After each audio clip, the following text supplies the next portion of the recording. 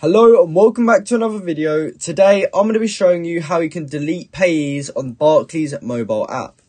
Now this is very simple and easy to do, so make sure you watch this video right until the end so that you don't miss any steps.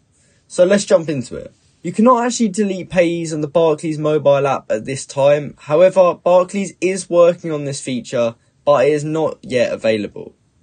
In the meantime, you can actually delete payees, but you have to do it via the Barclays online banking. To do this, please follow these steps. You first want to log into the Barclays online banking account, and then once you're logged in, you just want to look for the payments tab and click on that.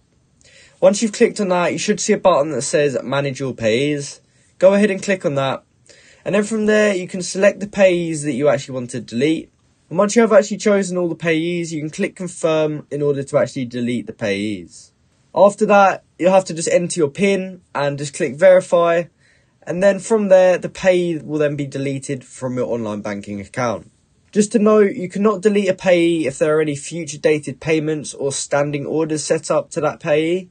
You will need to cancel the standing orders or future dated payments before deleting that payee, or wait for the payment to be made. If you need to delete a payee immediately, you can contact Barclays customer service and ask them to do it for you. I hope you found this video helpful, and I hope you now know how to delete payees on the Barclays mobile app.